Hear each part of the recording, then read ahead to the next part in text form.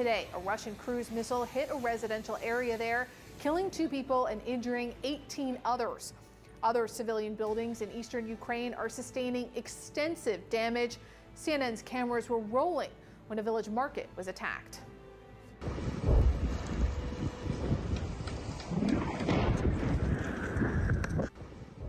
A senior official in the region is urging the 70,000 remaining residents to evacuate now before Russian forces move in. Ukraine knows all too well what happened the last time Putin's forces occupied Ukrainian towns. More than 900 bodies of civilians have been discovered since Russia withdrew from areas around the capital, according to local police. Many of them showing signs of torture, rape, and brutal execution. CNN's Ed Lavandera is in the port city of Odessa. Ed, you recently went to a city that Ukrainian officials say is under attack by Russian troops in retaliation for the sinking of that flagship, one of Russia's key assets, now at the bottom of the Black Sea. What did you see in that city?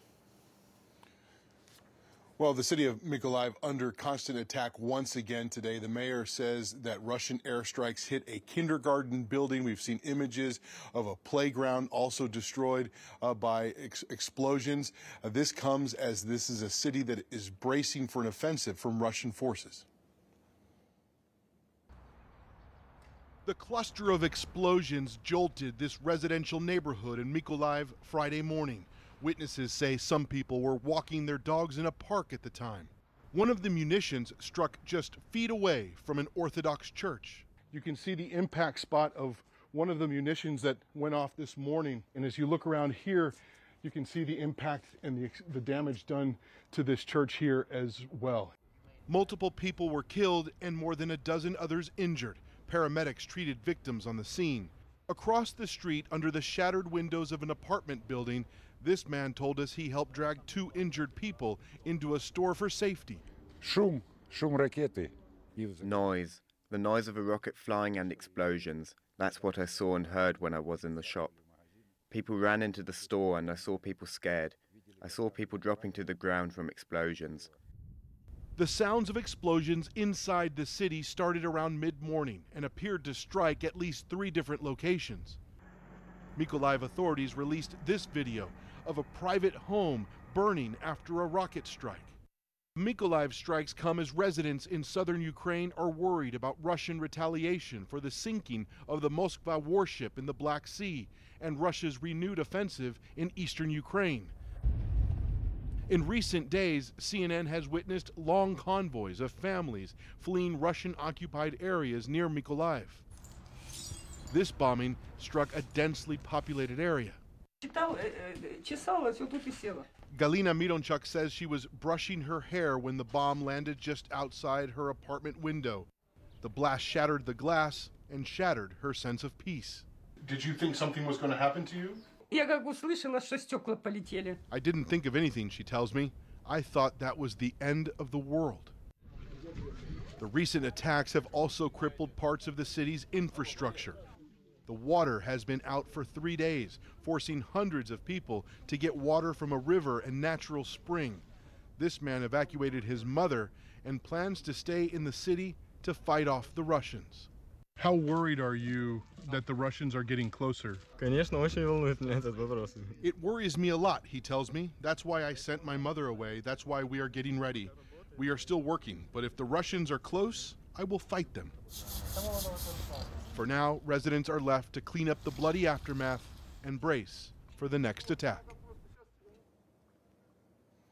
Paula, and we've spent several days traveling through the areas around Mykolaiv near the front lines. And what stands out, and when you talk to people, is that people in the city of Mykolaiv and in the regions, in the small villages near those front lines, they say they are vowing to stay in place to fight the Russians once they push forward in this expected renewed offensive. Paula?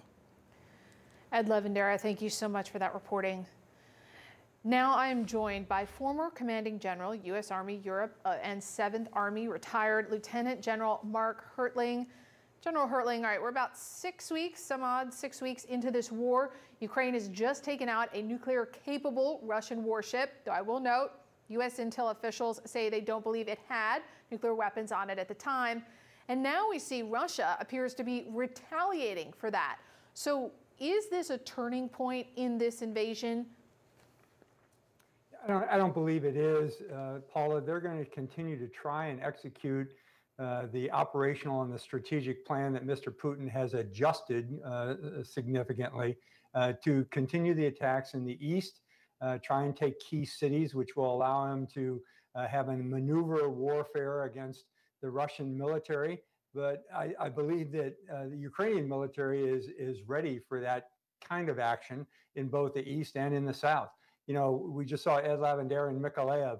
The first time that Russia attempted to attack that city, the territorial forces of Ukraine and the citizens fought them off. Their attempt was to get through that city and then go further west to Odessa. But what causes concern in that area is there's a river, a very wide river outside of Mykolaiv called the Bug River.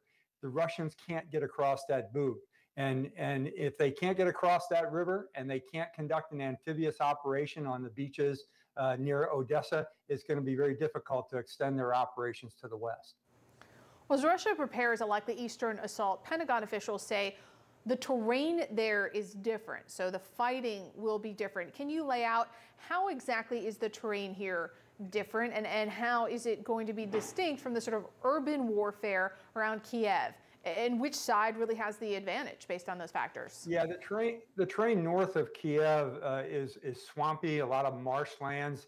The Ukrainian word for it is raspatita. The Russian forces could not get off the roads even if they had wanted to. So they were limited and road bound coming out of Cherniv and Kharkiv toward Kiev.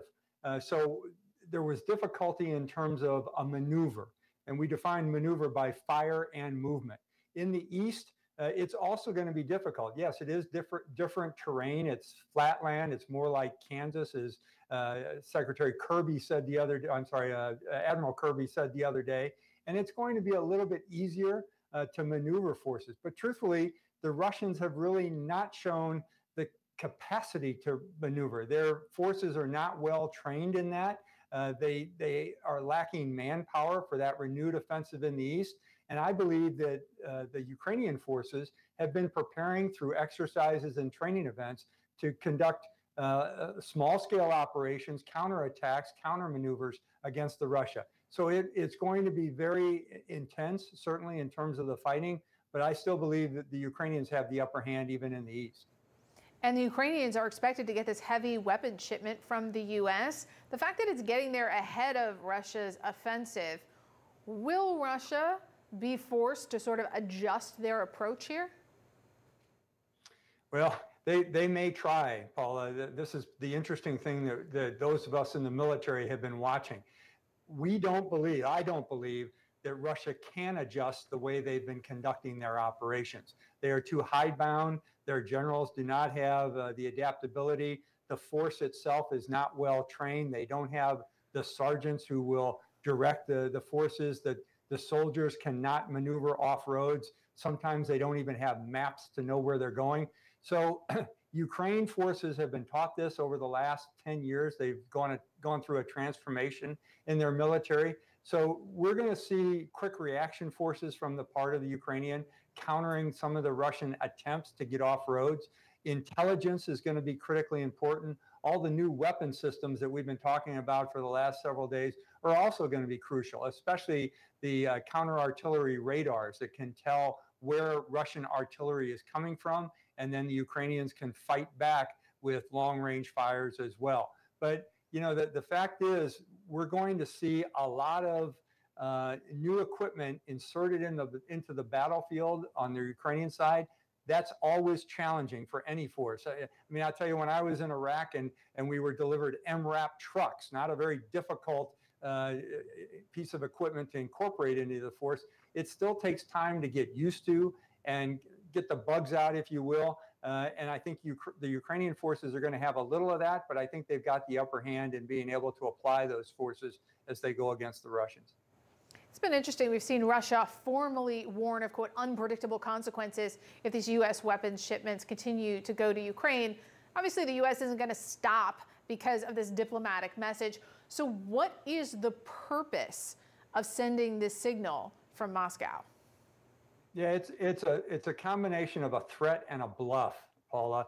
The Russians know they have not performed very well in all aspects of the battle space. So what they have left is nuclear weapons and perhaps cyber attacks. So those are the two things they are threatening without saying it.